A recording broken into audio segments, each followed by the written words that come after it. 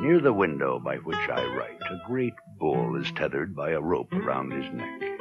Grazing round and round, he has wound his rope about the stake until now he stands a close prisoner, tantalized by rich grass he cannot reach, unable even to toss his head to rid him of the flies that cluster on his shoulders.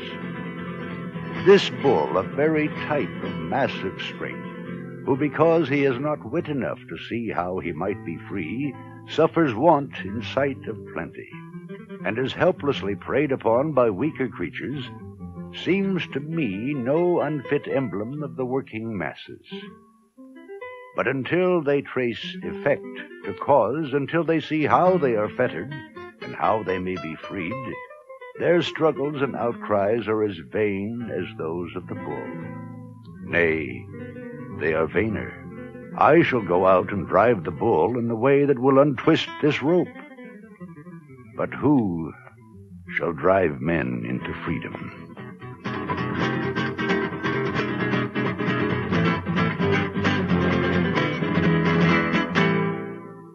What God created for the use of all should be utilized for the benefit of all.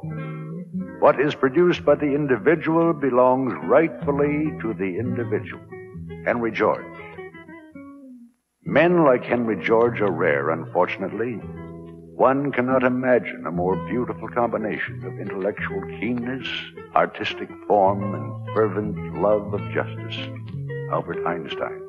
People do not argue with the teaching of George. They simply do not know it.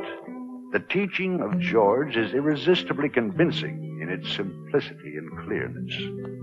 He who becomes acquainted with it cannot but agree. Leo Tolstoy. I have made speeches to you by the yard on the taxation of land values, and you know what a strong supporter I have always been of that policy. Winston Churchill. I believe in the taxation of land values only. Justice Lewis D. Brandeis. A reform like this will be worked out sometime in the future. Abraham Lincoln.